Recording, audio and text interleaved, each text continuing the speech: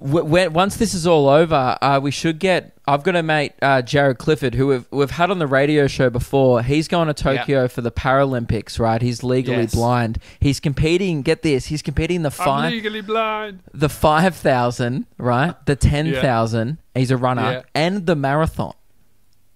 Wow. Still in 3 events. I was like, dude, chill. Like, just go free holiday. Like, what are you doing? Yeah, he's a freak. Yeah, I reckon. You know what? We should pack him some condoms. Yeah, probably. He's we'll get him on the show. Jared's a legend. He's a happily taken man. I don't think his girlfriend would appreciate that, but so they can have safe sex together. That's what I was saying the whole time. Luke, don't assume.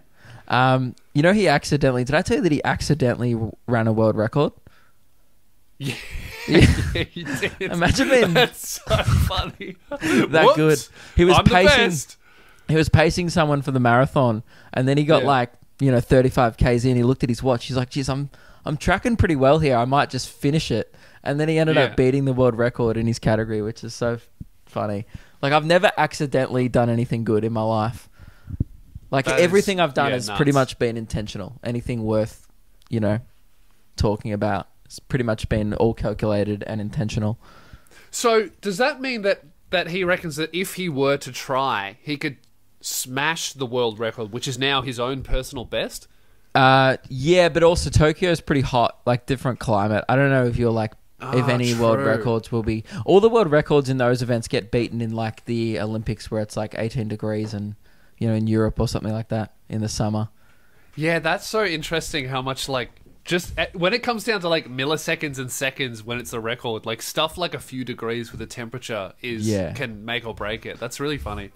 So what else do we have to talk about? With a lot of sport Imagine if that chat. happened to us. Like, imagine if you did this Perth show and you just bombed for an entire hour and you were like, fuck, the air conditioner was on the wrong setting. Sorry, guys. But that has fucked my Perth Fringe show like 2 years ago. Do you remember that? Yeah. You came and opened for me once in that little hot room, and the aircon was fucked. And it did literally, because it fucks the crowd. They're like, oh my God, I'm so hot. Why am I in here? And it was awful. We had the door open and there was a fan, and that was it. It was grim.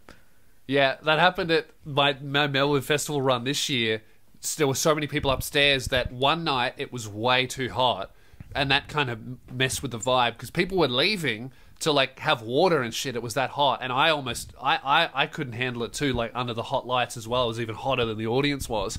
So then the next night we turned the aircon on like full blast, and the next night was too fucking cold. It was like a fridge. People were like freezing. So it does, we're joking, but it does affect you.